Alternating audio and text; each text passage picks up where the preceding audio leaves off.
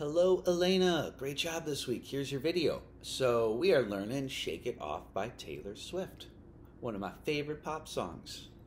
I think it's a fun song for this. You know, it's winter, it's cold out, song kind of warms you up, right? All right, so we got three chords. We have our A minor, and just to remind you, that's a pointer finger on one of your B string, ring on two of your G, and then middle finger on two of your D. And you start that with your A string. Okay, and our strumming pattern, going down first always, is, if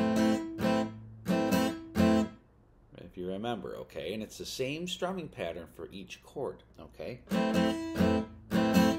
Now, if you remember the trick to go into our C, our next chord is we keep our pointer finger here, we keep our middle finger here, and we take our ring finger, we're gonna lift it, bring it over to 3 of our A string, okay? Same strumming pattern, so very easy kind of A minor to C, just like that, okay?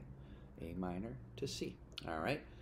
And then the last chord is the kind of a tougher switch. We're going to go to our G, all right?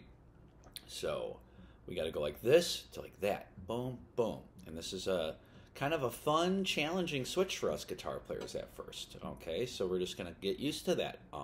You'll do it so many times in so many songs, okay? So it's a very valuable skill on your guitar. And your G chord is middle finger on 3 of your E, pointer on 2 of your A, and then your pinky all the way over here on 3 of your E. And we lift that ring finger up, you know, kind of I'm doing what you were doing, right? Where it looks like your finger's cut off. You can bend it in, that works, and just keep it out of the way. Arch your fingers good. We have it like that. And then all three of them together should sound like this. And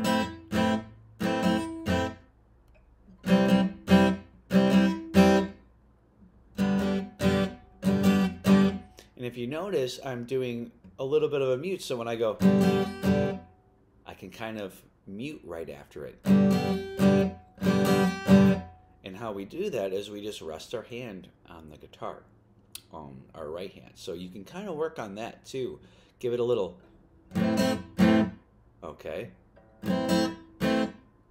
See how I'm doing that?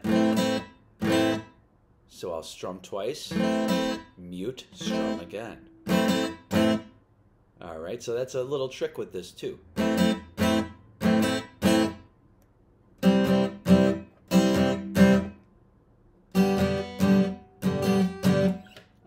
And that's all you got to work on this week.